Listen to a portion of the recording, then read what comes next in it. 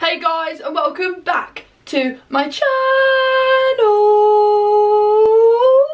So for today's video, I want to speak to you guys about ADHD and commitment. So over the weekend, I've been thinking about kind of like my younger years. I had a bit of like a weekend where I was reminiscing, looking at old pictures, and something struck me. Like, it struck me like lightning. I was like, wow, I have trouble committing to things.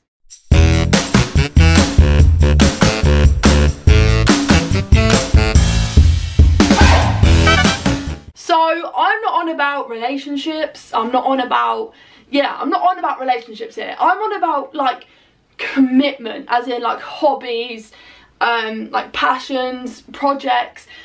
Like, there's so many pictures.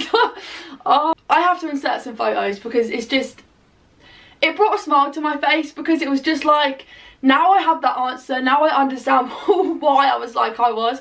So I went to so many different clubs, like brownies, beavers, army cadets, gymnastics, cheerleading, and I didn't stick to any of them. My mum was like, we bought you all the uniform, all you really wanted was the uniform, then you were like, yeah, I've had enough, I'm moving on to the next one. So there's so many pictures of me growing up in all different like uniforms. So like the police cadets, army cadets, cheerleading, brownies, beavers. There's just so many, and it's just like, now I understand why I could never like just stick. And it was almost like I was bored after the first like month, and then it was just like, yeah, I'll move on to the next. And the uniform made me feel a part of a community for like a week, and then it was just like, yeah, I'm bored, I don't want to do that anymore, I want to try a different one.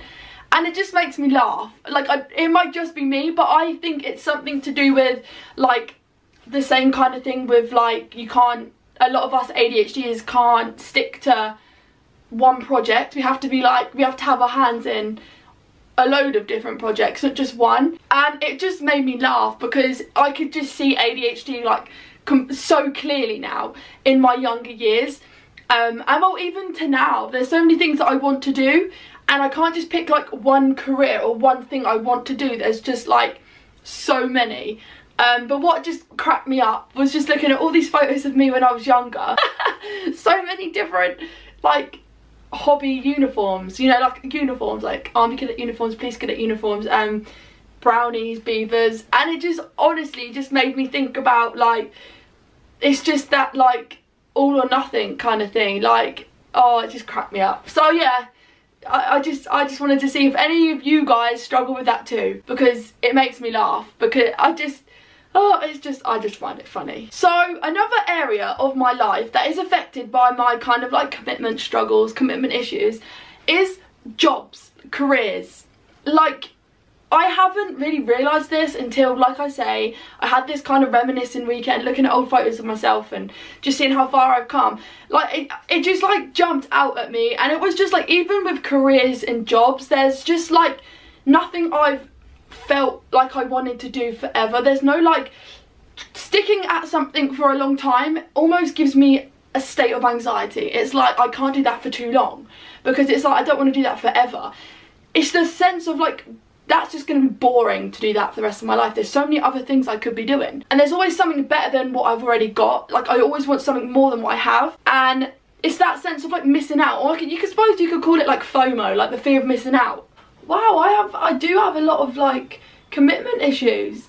I could be doing like a project or thinking about doing something, and I'm like, even before I started this project, I'm thinking about the next thing that I could possibly do, the next project I can embark on. There's always something that I want to do next. There's no like, let's see how long I can hold this job down for, or let's see how long this takes me to complete. I have to have that kind of escape route. There has to be something else that I need to be doing, or something else I can do, because otherwise I feel trapped and like stuck. And I don't know if it's anyone else, but this like state of like long-term commitment really freaks me out, because I don't want to be doing the same thing forever. Like, the thought of doing the same thing repeatedly freaks me out. Like, it's like, no, I could be missing out on so many amazing opportunities. I have to like have my doors open. I can't just stick at one thing. I think that's what it is. Like, there's just that fear that I'm missing out on something amazing. I think that's what it is deep down. Like,